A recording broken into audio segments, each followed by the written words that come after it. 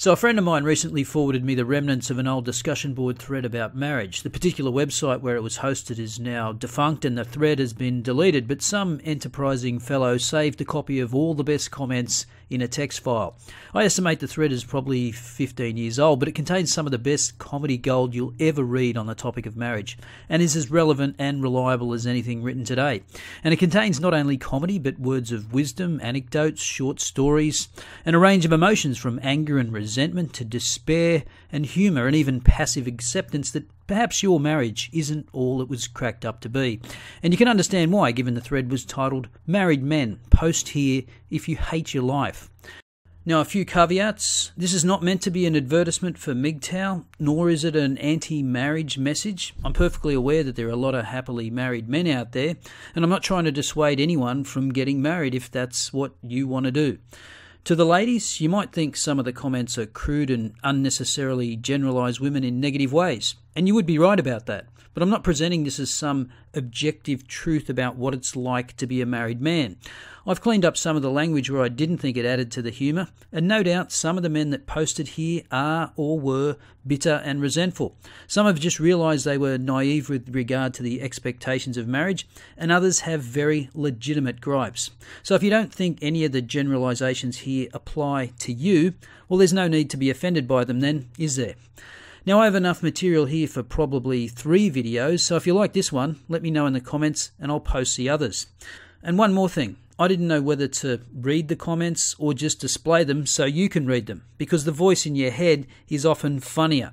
But if you're annoyed by my reading, I suggest just turning down the sound and reading them yourself.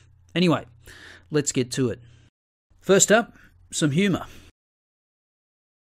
A woman is like a vampire. She will suck the joy out of you and leave you a shriveled husk of a man. But she must. That's how she survives. Getting married is like agreeing to live in a vampire's coffin for all eternity. All married men who are sober are miserable to one degree or another. Successful marriages are made by the man convincing himself he's not as unhappy as he knows he is. Question: why do men die before their wives? Answer: because they want to. I used to have friends till I got married. I used to have fun till I got married. I used to have money till I got married. Someone get me a gun. I'd rather be buried. They eat while the man is at work. They're like the Terminator going after food instead of Sarah Connor. They never stop. They can't be reasoned with. In a similar thread a while back, some guy describes his obese couch potato wife as a piece of furniture that talks and never shuts up. Marriage is like serving time in prison with a big fat cellmate who doesn't want to have sex with you. I'm tired of fucking by a script. We're allowed to fuck in certain positions that are to come in a certain order. There are to be no deviations from the script, ever. It goes without saying there are no blowjobs in the script. It bores me to tears. I'd way rather jack off, which is pretty much what I do these days. If I jack off, at least I can fantasize about some fucking variety. A comedian did a bit once about men and women. Men are like dogs. You know exactly what they like, what they want, and how they'll react to whatever you do. Women are like cats. There's no fucking way to tell what they want, and if you do one thing one day, there's no guarantee they'll react the same way the next time you do it. The one-dimensional zero experience assholes who say, suck it up and be an alpha, have no idea how fucked up women can get. The poster who said you never really let them in your head or heart anymore is exactly right. Of all the people I wanted to be able to relax and let my guard down around, it was her. Now she has no clue what I am ever thinking. Women can remember and produce during the next argument shit you told them from 15 years ago. That's what they do all day. Memorize what you've told them. Guys do it with baseball stats. Women do it with your own words, readying them like ammo for the next round of torture. Women are essentially a depreciating asset like a car. They go down in value. And even worse, there's a 50% chance they will take your assets. Would you own a car that had a 50% chance of reducing your net worth by 50%? Think of a car like a Lexus. Get a new one every 3 years or 36,000 miles, whichever comes first. The last time my wife and I had sex 2 weeks ago, during the humping phase, she comments, "When you get done, can you take a sock and clean the cobwebs off the ceiling?" Jesus Christ, that's depressing. Whilst marriage sucks, having American kids with a dumb American wife is the absolute worst. Marriage is like a boring dinner that lasts your whole life with the dessert at the beginning. I'm finally tired of what my wife is doing to herself physically. I feel my choices are to leave or have an affair. I think I prefer the affair. Then if she finds out, we will have broken up because I had an affair, which somehow seems more palatable than saying we had a divorce because she got fat. Ever see the old Twilight Zone where the little boy has psychic powers and he can torture and kill anyone with a thought? That's the power no-fault divorce gives to any woman you are foolish enough to marry. How many people can be trusted with that kind of power? Women have no idea what they want. They need to be told and controlled. If you are too nice or become apathetic, you are fucking doomed. Either way, if you get married, you are doomed. Women are absolute masters of mental torture and abuse. If we simply hired bitches to interrogate and torture all captured terrorists, the war on terror would be over in less than a year. I'm the one who works, but she can't keep up her end of the bargain either sexually or in terms of housework. I run 4 times a week and she inhales Dove bars. That's actually my favourite of the lot. After over 2 decades of anecdotal quasi-scientific research, about 6 out of 7 marriages suck warm, chunky shit through a straw for the man. 1 in 7 are good. Those are pretty much your odds. 6 out of 7 for a lifetime of sexless hell, illogical bitching and nagging, and furtive, stolen, adulterous moments leading to her getting half your shit.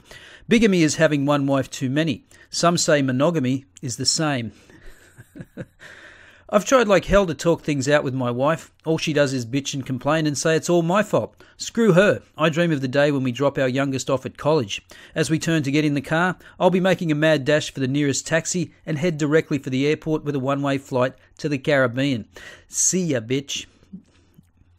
Men thought that marriage was the deal that the vows and written contract said it was. Little did they know that the vows had nothing to do with it, and that the real contract was the one festering in the pea-brain of the evil sow they were tying the knot to.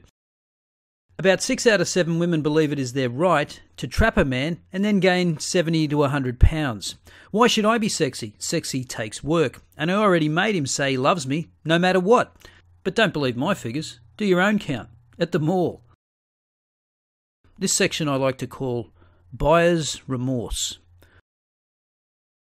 My marriage is destroying me. I don't know if I can ever regain my happiness. Thinking back on my life the other day, I realised I was actually a happy person once. I loved life. I enjoyed other people's company. I had hopes and dreams. It almost startled me to realise that was me instead of another person I was jealous of. Most of us don't talk things out before because things are ideal. You have a lot of sex and you do what we want. So what's to talk about? We were young and stupid and didn't realise the wedding cake was laced with Dr. Jekyll's secret formula. She changed after marriage. I guess once they have that claim on half your stuff, they lose the incentive to hold back from grinding you down into a pulp of misery. First couple of years of marriage were okay, but then her inner bitch surfaced. Now it's just one long monologue of pain. Bob and Cindy just got a new minivan. Cindy thought they needed it because she wants to have 3 kids soon. When are we going to have kids? Do you like silver minivans? I think silver's a great colour for a family car. I want 2 girls and 1 boy. Do you think we'll be able to afford a private school? Or are you going to have to get a better job? Silver goes with my black outfits. Have you fixed the door squeak yet? And on and on and on. I am really fucking stupid. I didn't marry because I thought I'd get pussy all the time or anything like that. I married because we were best friends and we could talk about anything. Actually, all we can talk about now is how I need to make more money to buy more shit I don't want and nobody in the world needs. We need a new house. We need a new car. We need new furniture. Fucking A. I need a new life. Christ, I wish I'd never married. The only downside to not marrying is that one misses out on the chance to have and raise kids. Watch them grow, help them, and love them. The upsides, though, Jesus fucking Christ, they far outweigh the downside. Not having to listen to the wife bitch that you didn't do this, didn't take care of that she wants, needs, deserves a new whatever. Not having to put up with a cow who just keeps growing and now wants to move a goddamn mother in. Oh, fuck it. If I start listing all the negatives of my wife and my life, I'll end up hanging myself. Another miserable fuck here. My wife found herself depressed after my son was born, so she has sacrificed sex almost completely so she can be a fucking Zoloft zombie. Dr. Feminazi is only too happy to deal them out, 3 years worth, because sex is not important. Fuck them all. I'm going to continue hiding money. Plot the escape. I don't try to split or evenly balance the blame. Some is mine for not listening to my head and getting married at 21. Another portion is mine for not dumping her ass when she changed instantly after getting the ring and the ceremony. But the majority of the blame is hers. Not that that fact makes things any better. For dating me for 4 years and never letting me see the real her and doing such a convincing job of lying to me that I believed it. And of changing the second she got her precious fucking 4 fucking carat diamond motherfucking ring. She has resisted years of efforts to attend counselling, talk about our dysfunctional relationship in private, try new ideas, you name it. She's a conniving bitch after nothing more but my money who I will hate or expend effort ignoring until the day one of us dies. Jesus, that's grim. I'm married and I hate my life. Gents, most of the worst negatives about marriage posted in this thread are true. Not all of them, but probably over 90%. I'm 35. I've become a closet alcoholic because of my marriage and my spineless self. Vodka, usually with OJ, but sometimes straight, keeps me just numb enough to handle the day. But if I can keep one man from throwing his life down the shitter by convincing them not to get married, I will have redeemed myself. My wife was up at 6 this morning, reading. I got up around 7 and spent the entire day with the kids. As usual, she sat down around 9 and fell asleep in her chair and went to bed. I'm absolutely last on her priority list. She's on every committee in the world, involved in the kids' schools up to her ass, and is basically checked out of the marriage. I'm starting to research how to conceal assets. This is ridiculous. I have to get out. Don't get married. 2 years of marriage. I'm depressed and turning to pot and alcohol. I'm not allowed to do anything without permission. I used to live life to the full. Now I just exist to pay the mortgage and fill the shelves full of worthless crap we don't need. Thanks to the joyless fat whore I'm forced to spend the rest of my life with. The day before I got married, I knew in my heart it was not right. Married friends clapped me on the back saying, "We all felt that way. It's just nerves." No, it isn't. They wanted me in miserable hell with them is all. Sure enough, she's a whining, insufferable, sexless bitch who hid that side of her personality from me until she got the ring. You may have noticed a recurrent theme here. 11 years. My wife is currently out at a Walmart buying worthless plastic shit. She's 70 pounds overweight. If it wasn't for the kids, I would kick her fat ass to the curb. For me, the ownage is year-round. She doesn't work, I pay for everything. No matter how much money I make, she ratchets up the spending, so we're still living paycheck to paycheck. Kill me now. So that's it for part 1. Let me know if you'd like to hear more, or you could simply read it for yourself. Link in the comments.